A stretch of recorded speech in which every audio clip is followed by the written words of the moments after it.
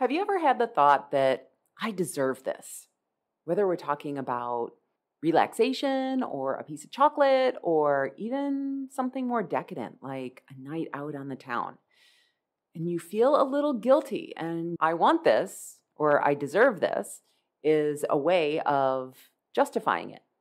We've all had that experience. What this episode is about is I deserve this and using food as a reward when you don't want to. So let's get started. You are listening to the Done with Dieting podcast, the podcast for women in midlife who are done with dieting but still want to lose weight and feel good in your clothes. You know that diets don't work long term, but you feel like there's this secret that everyone else knows that you just haven't figured out yet. I am your host, Elizabeth Sherman, and I've helped hundreds of women get off the diet roller coaster, change their relationship with food, exercise, and their bodies. Through this podcast, my goal is to help you too. Welcome. Let's get started. Hey everyone, welcome to episode 92 of the Done with Dieting podcast. So this episode is born from episode number 89, my interview with my client Stephanie. And in that episode, she talks about how she used the phrase, I deserve it, as a way of telling herself that she could eat a bagel after her kids were irritating her. And in the episode, she talked about a friend of hers that she was having a conversation with and how they were looking at the phrase, I deserve it, differently. And it really got me thinking about how we use food as a reward, but then also the phrase, I deserve it, and all of the different permutations that it means to us based on what it is that we're feeling. And so what I wanted to do in this episode is talk a little bit about when we're using food as a reward, and then also when we use the phrase, I deserve it, really understanding how we're using that, whether we're using it as an excuse or not, okay? So recently, I saw a friend of mine post on social media, and she said something to the effect of the picture that she posted on social media was of some beers and something that she was eating, which didn't really look super healthy. And her comment about it, the caption read something about, we took a 5-mile hike this morning and then we played an hour of tennis. And so this is our reward. And it really got me thinking about how I used to think that way too. And what are the reasons why we justify our eating? First of all, let's address the fact of where all of this I deserve it comes from. So what we're basically telling ourselves is when we decide that we're going to eat a piece of cake and tell ourselves, well, I deserve it, or we're going to drink beer and say, I deserve it, or even eat a bagel and say, I deserve it. The subtext with I deserve it is that we aren't allowed to eat this just because. And so the first thing I want to point out is that is a bunch of BS, that we somehow have to earn tasty treats, right? That we have to earn them by working them off, or we have to earn them by working hard, or we have to earn the reward of eating sugary or something that we love, something that is wonderful to us. We somehow have to earn that through doing something else. And I want to point out that this is rooted in diet culture, okay? Now, part of this starts within childhood. And within childhood, we teach children that we use food as a reward system for good behavior. So we will tell our children that we're going to take treats away when they've done something bad. You've been bad, so therefore you have to go to bed without dinner, or you have to go to bed without dessert, right? And so we're starting this socialization out at a very young age. And there's some evidence to suggest that controlling food intake in children actually leads to emotional eating in adulthood. So what we really want to do is, first of all, if you have a child that you are trying to teach a healthy relationship with food, one of the things that we don't want to do is actually use food as a reward. So telling children that if you eat your vegetables, you will get to eat dessert. Okay, you have to eat your vegetables first in order to get to the tasty thing. And I know what you're thinking. You're thinking, but if we allow children to eat whatever they want to, they're only going to eat sweets. Yes, that's true. We definitely want to make sure that your children are getting enough nutrients. However, just like with yourself, think about how you would parent yourself and what you need to do as an adult. Because part of what we're doing with children is we're teaching them how to become responsible adults. And so when they move out of your house, you want them to be able to make good choices. And so the same thing is true with you. So you want to be able to make good choices. Part of that is parenting yourself and talking to yourself like you would talk to a child. I know it sounds silly, but it's absolutely true because we all have toddler brains. Okay, so that's the first thing, is understanding that all of this starts in childhood. Now, typically when we're talking about tasty treats, what's happening in the brain is when we eat foods that are ultra processed or that are sugary and that taste good like that, what's happening is in our brains, there's a neurotransmitter called dopamine that makes us feel good. And so we want to eat more because that hormone, that neurotransmitter in our brain keeps firing. And so it makes us want to crave it more and more and more. And so that's really kind of the genesis behind why we crave tasty things and why we want to limit it to some degree. Now, here's the other thing. We are socialized to believe that pleasure is forbidden. And what happens then, and this is especially for women, right? Because we see articles or we see magazine ads that have like chocolate and it's the guilty treat or it's something that's guilt-free, right? So advertisers will often promote like ice cream or chocolate or something like that as being a guilty pleasure or a guilt-free pleasure. And so we never want to use food and feel guilty. We never want to feel guilty about our food, right? Because when we feel guilty, what happens is we hold off and we hold off and we hold off and we hold off until eventually we just take, right?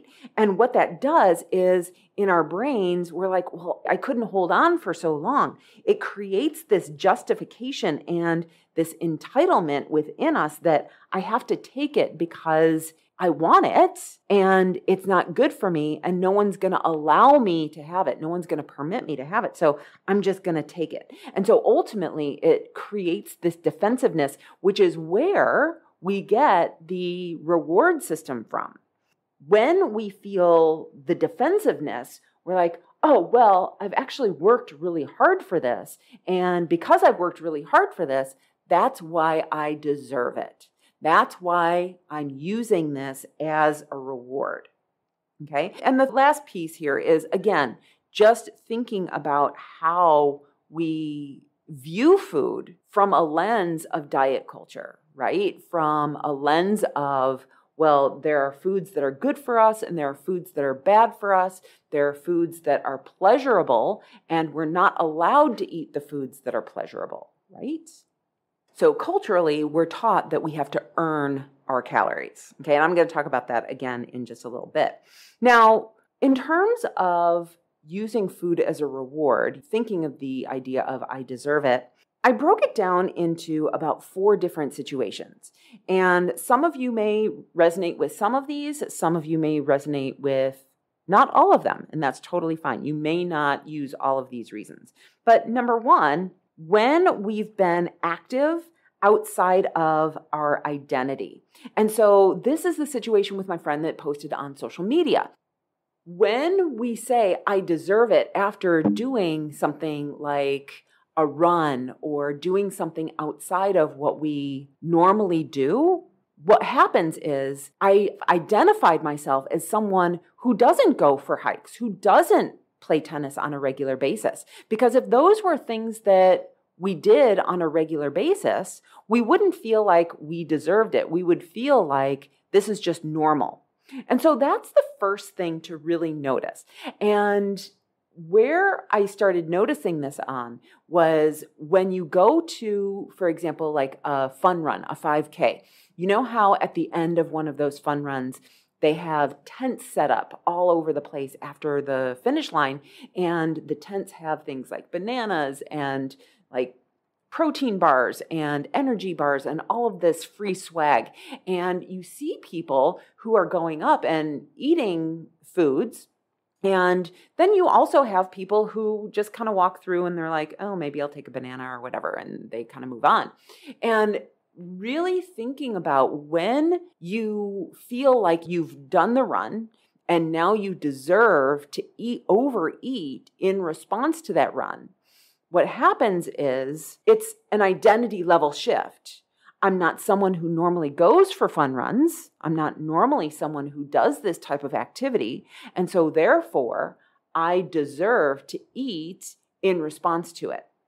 Now, the second place that I see us using I deserve it as a reward for food, or using food as a reward for doing something, is when we've been, quote unquote, eating good. And so what will happen is someone will go on a diet and she'll say, well, I've been eating salads and I've really been on plan and I've been eating so good. Therefore, I deserve this cookie. Okay. And now we are not debating whether she is or is not right in this situation. What we're really talking about right now is just the self-justification of eating the cookie. So number two is when we've been eating good, okay? And then in the third situation, sometimes, and this was the situation with my client Stephanie, is she was feeling a negative emotion. She was feeling irritation, or she was feeling stress or frustration. And so somehow we have an entitled belief that life isn't supposed to be difficult. And so when it is difficult, we're like, well, I don't like this. And so I'm going to self-soothe with whatever it is that I want. In her case, it was a bagel. Or we think life shouldn't be this way. It shouldn't be this way. My situation shouldn't be this way. And so therefore, I deserve to treat myself, or it should be easier. Okay, some variation of that life isn't supposed to be difficult, it shouldn't be this way, or it should be easier. And what we do is we think, you know what, this is too hard. I deserve a treat because of it. Okay. And then the last one is when we feel sorry for ourselves. And you could take this, I feel sorry for myself, and actually apply it to all of the other three situations, right? When we've exercised or been overly active, we're like, oh, poor me, I deserve to eat something in response to that. Or I've been so good, I've restricted, I've been depriving myself, and so therefore I deserve this cookie. Or I shouldn't have to deal with my children, or I shouldn't have to deal with my boss. Poor me, I'm self-soothing with this food. So we feel sorry for ourselves. We feel self-pity, we feel resentment, and we want some enjoyment. And here's something that's really interesting. So Brené Brown has a book called Atlas from the Heart. And in that book, she talks about resentment. And I love that book because what she's talking about in that book is really putting words to our emotions. Because when we can put words to our emotions, we can actually communicate so much better. And since so much of the human experience is emotion-based, it's really important for us to understand what our emotional experience is and be able to understand it and communicate it. But within that book, she talks about how resentment, we usually think about as resentment as being anger-based. So I resent that person and I'm angry at them. But something that was just so brilliant and has completely changed my relationship with the feeling of resentment is that she learns that resentment is actually born out of jealousy and envy. That when we feel resentful, what we're really doing is we are jealous that someone else or something else has it easier than us. And so when we feel sorry for ourselves, what we're saying is, I am envious of maybe someone else or maybe a previous version of myself or whatever it is. And again, we're identifying as a victim in the situation. We're saying, oh, poor me. I'm not in control. I'm not empowered in this situation. And so therefore, I deserve a treat. So in all of these situations, what we're really doing is we're self-soothing. We're using food as an emotional crutch. We're buffering our negative emotion, whatever it is, with food, okay? Now, the problem with using food as a reward, and first of all, it's not necessarily a problem, but it is a problem if, one, you think that it's a problem, or if you have goals where this habit, this behavior is getting in the way of what it is that you truly want, okay? So typically, why this is a problem is we're not choosing good and nutritious foods, right? Like no one is saying, I deserve this, and then eating broccoli, right? Or eating soup or eating something that is like generally regarded as nutritious. And so we're typically not choosing nutrient-dense foods. We're typically choosing foods that have less nutrition and that are highly caloric and they're highly processed. So although we're treating our taste buds, what we're ultimately doing is we're being unkind to our body when we choose these ultra-processed and highly palatable foods, okay? So that's the first reason why using food as a reward can sometimes be a problem. And then also, we typically underestimate. So in the situation of using food as a reward for being overly active, we're typically underestimating the number of calories that we consume, and we're overestimating the number of calories that we've burned in that activity, okay? So what typically happens is when we've gone for our run and we think, oh, I deserve to eat this thing, we're thinking that we've really expended a number of calories. And what I want to suggest is that if you really tune into your hunger signals, you're probably going to notice that you're just going to have a slight increase in the number of calories that you would normally consume if you kept everything else the same. Now, the other piece to this, going back to the change in identity, is we have this halo effect or this imposter syndrome that this isn't my normal activity level. And so therefore, I'm going to reward myself with more calories because I think that I deserve it. So we think about like, oh, I've had a super active day. I've taken a 5-mile hike and I've done an hour of tennis. I ran a 5K. I cleaned the entire house today. I did all of these things that really make me feel like, oh, this isn't really who I am. And so therefore, I'm going to reward myself. And so again, these speak more to the identity level belief that this is not who I really am. This isn't who I normally am. And I'm playing house or I'm faking it. And so I'm not someone who, quote unquote, eats well 7 days a week. I'm not someone who is active. And so when we have those root level beliefs, what happens is we use I deserve it as an acting out. So first, I want to let you know that you do not have to earn your calories. And that is centuries and centuries of diet culture and Christian morality pairing restriction and discipline with godliness and gluttony. And gluttony is just one of the 7 deadly sins, right? And so we don't want to appear gluttonous. So therefore, we justify it with, I deserve it. Okay. Now, you do not have to justify, again, eating anything that you want to. You can eat as much as you desire. Okay. That said, when we desire to overeat, that's not celebrating food or your body.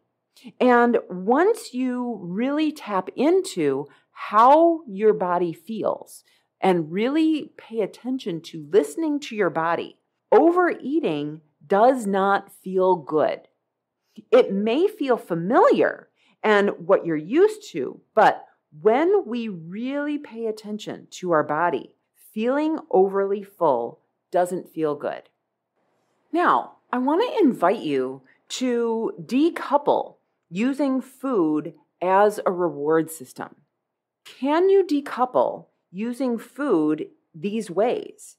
You don't have to, but you might want to if you're overusing food in these as a reward system or overusing food, and especially if they go against your other goals.